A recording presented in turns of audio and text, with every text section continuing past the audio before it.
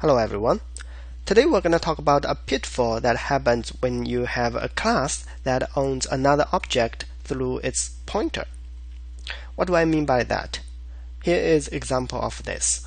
We have a class person, and this person has a private data member which is a pointer to a string, pname.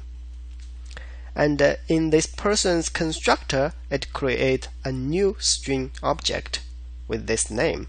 And in the person's destructor, it deletes that pname. So this is what I mean by one class is owning another class by pointer. In this case, the person owns the string through its pointer, the pname.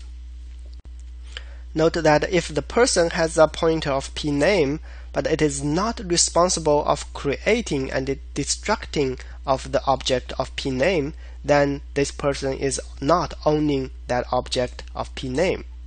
It merely has acquaintance with that object of pname. And this person also have a print name function which prints out the name.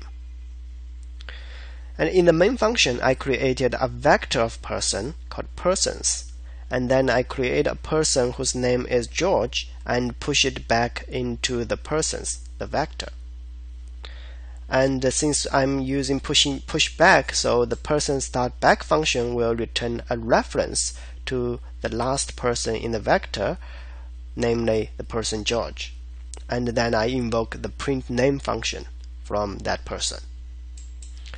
So this code looks so innocent. I create a person, push it into vector, and then call its print name function. What could go wrong? If I run the program, it actually crashed. And if we look at the calling stack, it crashed at the point where the print name function is called. So what happened?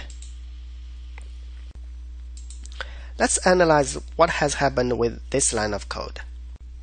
What happened over here is actually different for C++ 11 standard and for the older standard. Today we'll mainly talk about the older standard, and in the future we'll cover C++ 11. With the older standard, this simple line of code actually involves 3 operations. Step 1, this person George is constructed. Step 2, a copy of George is saved in the vector persons. Step 3, this person George is destroyed.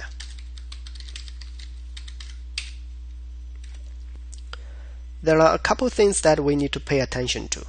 First of all, this person George and this person in the vector are not the same person. They are identical, but they are not the same person. They are different objects. One person is a copy of the other. And secondly, when we make a copy of this person George and save it in the vector, we are making a shallow copy of this person George, because that's what the default copy constructor would do. So as a result of that, this person George's pointer pname and this person in the vector's pointer pname are pointing to the same object of string.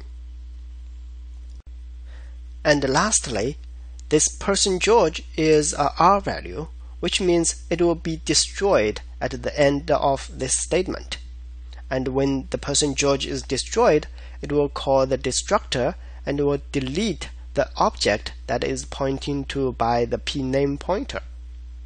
And as a direct result of that, the person in the vector whose pointer pname will be pointing to a deleted object of string. So when we call the person in the vector's print name function, it will access an object that is already deleted. That is why this program has crashed. So what should we do with this kind of class? There are two solutions that you can use. Solution number one is define copy constructor and copy assignment operator for deep copying. So here let's define a copy constructor. Right hand side value, and we'll make a deep copying.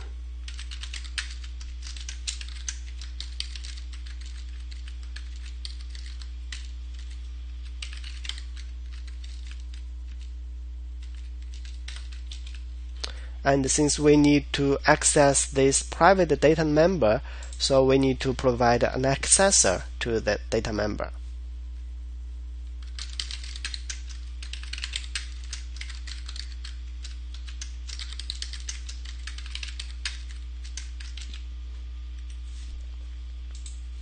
And we should do the same thing for copy assignment operator.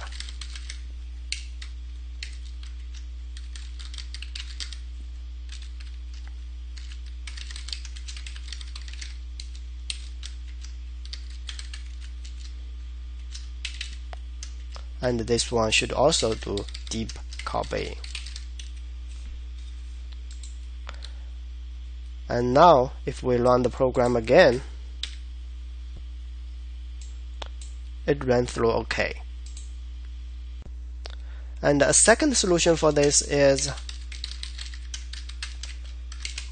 delete copy constructor and copy assignment operator. And we can do that by making the copy constructor and the copy assignment operator private functions, so that nobody else can use them. And better yet, we can remove the definition of these two functions, so that even the person's children and friends cannot use these two functions. So now we have two solutions, solution 1 and solution 2. Which one should we prefer? Personally, I prefer the second solution, delete the copy constructor and the copy assignment operator.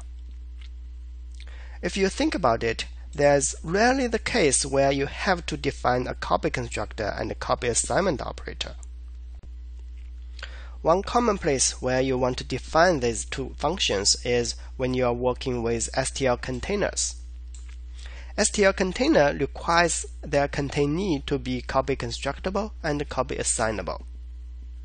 But we can easily work around this by saving an object's pointer in the containers instead of the object itself. And when we push back a pointer of the person. And when we call the print name function, we use the pointers syntax. And of course, we need to remember to delete all the objects later on. So this will work as we expected.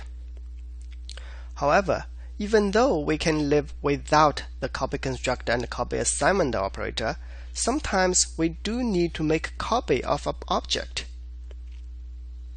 How can we do that if we don't have these two functions? We can define a clone function.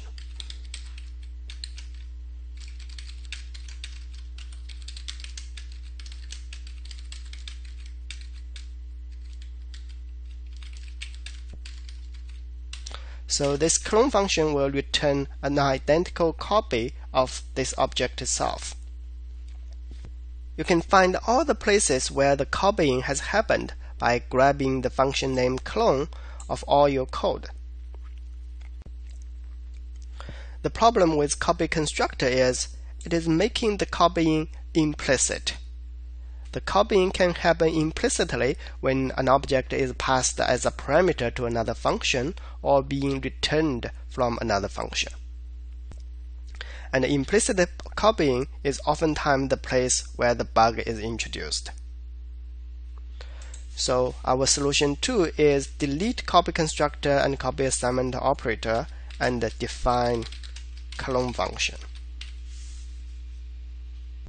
So in summary, anytime you have one object owning another object through its pointer, like this, you have to do one of these two things. First one is define copy constructor and copy assignment operator for deep copying, and second one is delete the copy constructor and copy assignment operator. Thank you for watching. Feel free to subscribe to my channel and check out the other videos I have. See you next time.